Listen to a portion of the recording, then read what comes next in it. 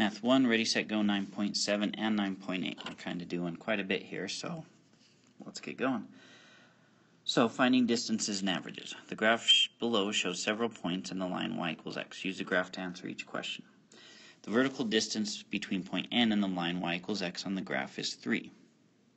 Okay, as you can see, 1, 2, 3. Okay, find all of the vertical distances between the points and the line y equals x. So that's 3. So B, 1, 2, 3. E, 1, 2, 3. D is 0. 0. G is actually also 0. That worked out, right? Because they're right on the line. I is 1. L is 1. And X is 1, 2. Okay, it says calculate the sum of all the distances you found. So let's add these all up. 3, 6, 9, 10, 11, 12, 13. Find the average. So 13 divided by 1, 2, 3, 4, 5, 6, 7, 8. And 13 divided by 8 gives us 1.625. So, is the line shown on the graph the line of best fit? Okay, explain why or why not. Alright. Well, we could also kind of think these are positive 3, 0, negative 1, 0, negative 1, negative 3, and negative 1. So looking at this, these 3 and this one together would be negative 6. These two would be positive 6. So looking at that, to me, that kind of gives us a pretty good idea. Basically, this is saying the average distance for each of those points is 1.6, so fairly close. So I would say yes. I would say yeah, it is, and that's what I would give. If you think it's not, tell me why and show me a better one. Okay, then it says estimate the correlational coefficient for this set of data points. Okay, so if we estimate this, it's pretty close, but not super close. I would maybe estimate, because you look at that, it's fairly close together. Which, looking at this, you may think that there is a better line of best fit, where you could make it go something like that. So, is it a good line of best fit? Possibly. Could you come up with a better one? You might be able to as well. So, but let's take a look at this correlational coefficient. I'd probably place it somewhere between 0.75 and 0.85. Okay? So, let me grab a graphing calculator. I'll put this data in, and then we can see exactly what it is. So, I typed it into the calculator, and here's what we came up with. So, we can see here, once I did the stat calculations, 0.8587. So, yeah, pretty close. All right, number 6 and 7. So determine whether a linear or exponential model would be best. So looking at 6, hopefully you noticed that it's got that kind of curvature to it. So a line of best fit might look something like that.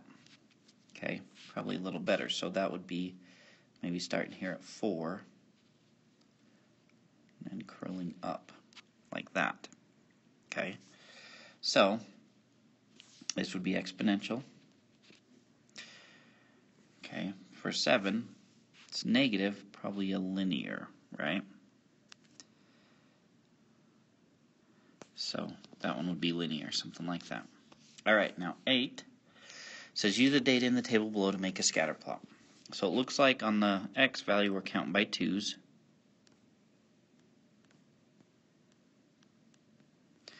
Okay, and we're counting by 20.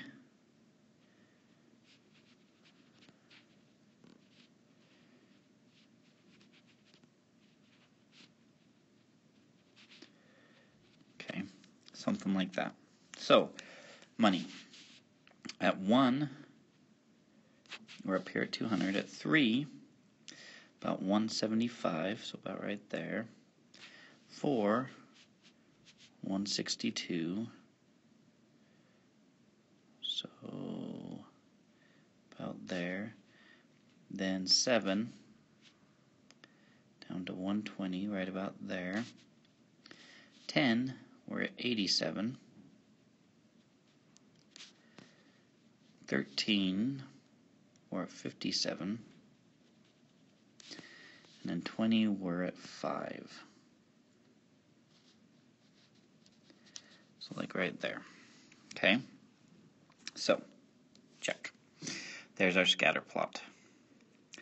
B, is the correlation of the graph positive or negative? Well, it's going down, so it's negative. Why is it negative? It's going down. As weeks go up, money goes down. C, what would you estimate the correlation coefficient to be? Well, this is in a pretty good straight line, so I'd probably put like 0.90. Okay, why? Because it's close, almost a line. So create a line of regression and write the equation. So maybe if we started at week 1, we had 200. So maybe we started at week 0, I don't know, 220 we'll say. So maybe we'd start right here. And our slope would be going pretty close in line, maybe something like that. So at week 20 on my line, I would be down at 0. Okay, maybe we need to adjust that a little better. So maybe I don't want to start at 20. Maybe I want to start a little lower and then try to match up better with those lines. Yeah, I don't know, something like that. So at 20, mine would be at 0. So my slope would be, so I'd go f of x equals my y-intercept 220 minus my slope. I'm going down 220 as I go to the right 20. So 220 over 20 would be 22 over 2, so it would be like 11x. So the slope means basically every week we lose $11. Okay, so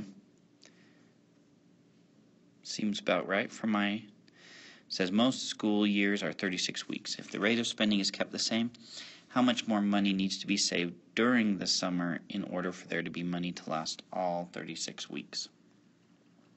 So essentially, how much more money do I need to have right there? So if I do 36 here, so negative 11 times 36, so I type that into a calculator, that would give me negative 396. So, in order for my money to last all week, basically I probably need to start out at $400. So, I would need to save up to $400 to last all 36 weeks. Alright, we're jumping to 9.8. So, questions 1 and 2 says describe the spread of the data set shown in each box plot shown below. Include the median, the range, and the interquartile range. So, my low number is 3, high number is 9, so my range here would be 6. My interquartile range would be from 4.5 to 7, so that would be 2.5, and my median is 5.5. Okay, now notice how this line is skewed more to the left. Okay, that means that my center, this median, is 5.5. My spread is more, it's pretty spread out because that's similar in nature, but it'd be a little skewed probably to the right, we'd say. Okay? So right about that. Whereas if we look at number 2, okay, my data is definitely skewed to the left because look at how much is here on this right side. Okay? Median of 10.5. Okay? 8.5 to 12 would give me 3.5 for my interquartile range and 10 for my total range, 3 to 13. So this one's more spread out with the data being more skewed to the left. Okay? So it says if the box plots above represent the results of 2 different classes on the same assessment, which class did better? Number 2, why? Because their median is higher and their majority of their data is between 9 and 13. Plus they had a higher score of 13 as opposed to just 9. Okay, number 4. 2 box plots with temperatures in 2 cities. Okay, so which city would be considered the coldest, D or E? So here's D, here's E. Okay, Well, obviously D, right? Why is it colder? Because the majority of its numbers are below E.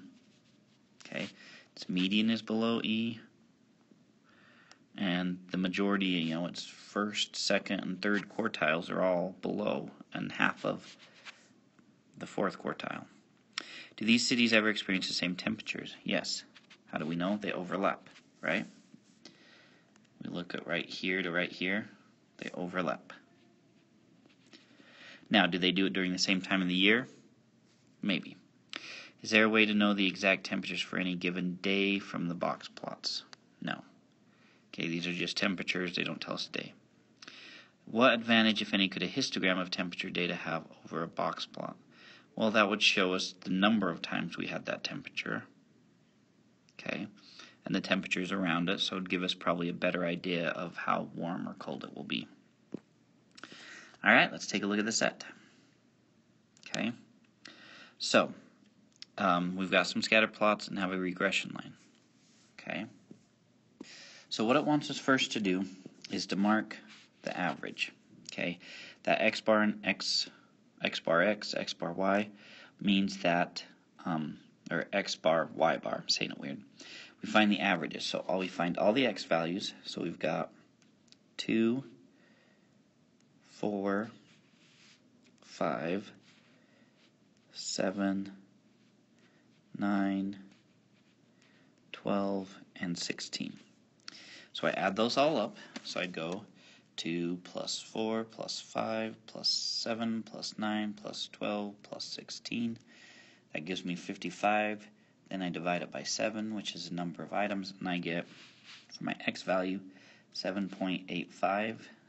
So a 7.86, we'll say. Okay. Then I do it for my y values. So we've got 1, 6, 15, 17,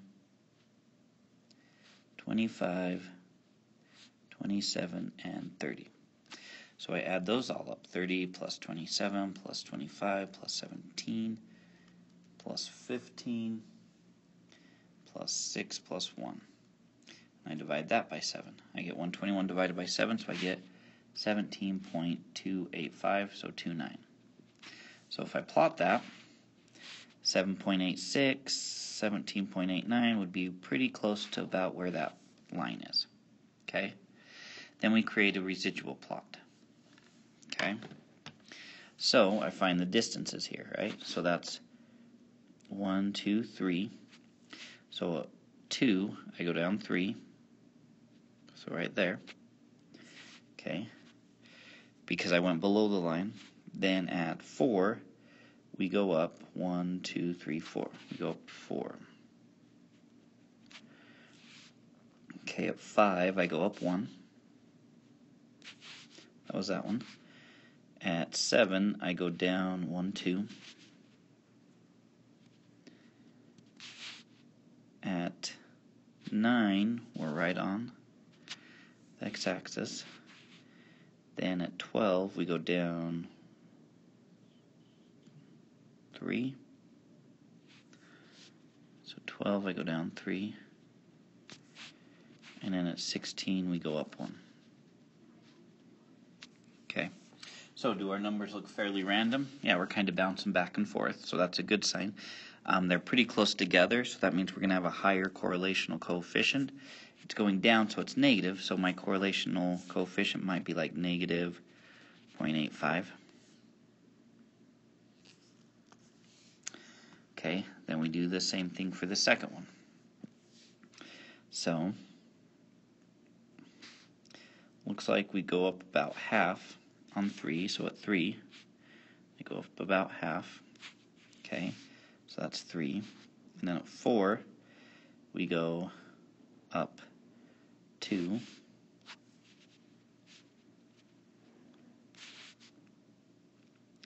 At 5, okay, and that was 33. Then 2 35s, or 37.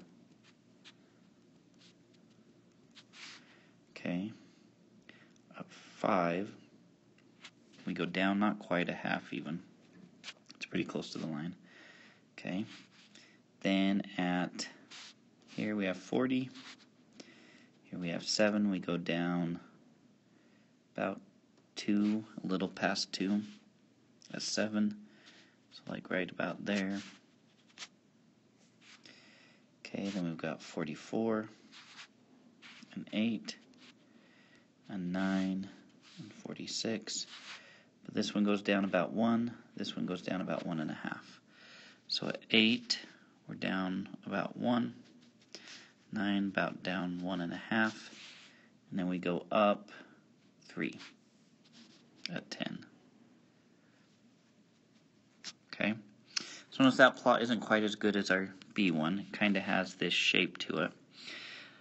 So this line isn't the best line of fit. It's still pretty close together, so I'd probably go, it's going up, so positive maybe 0.75. Okay. And then to find these, right, we have 10, we have 53. So I add up, I go 3 plus 4 plus 5 plus 7 plus 8 plus 9 plus 10. And divide that by 7, so 46 divided by 7. So for my x bar, I get 6.57. Then for my y's, I go 33 plus 37 plus 37 plus 40 plus 44 plus 46 plus 53.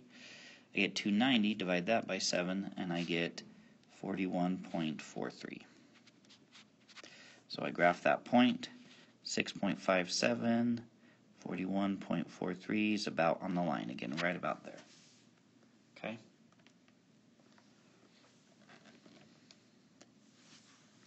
And that was my correlational coefficient. All right, last page. We got everything, right? Last page. The following graphs are residual plots. Analyze the residual plots to determine how well the prediction line is. Okay. Well, looking at this, see how it's all up here, then all down here. This one got shot clear up there.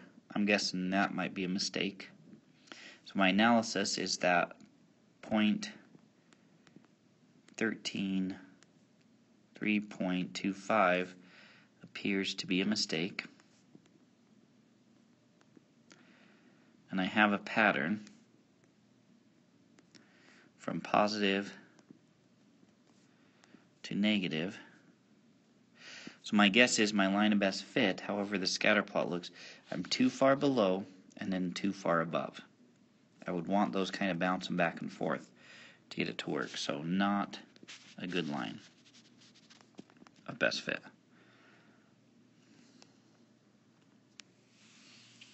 It starts out being too low, then too high.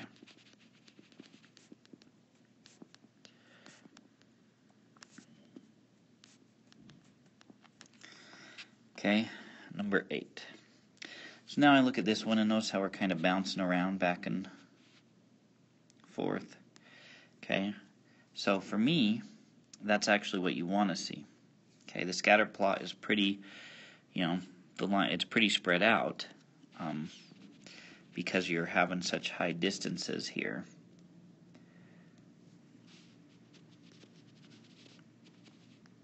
So I'd have a lower, my correlational coefficient would probably be lower. No, scatter plot is scattered. That's a good way of saying it, right? So, however, my line of best fit looks pretty good.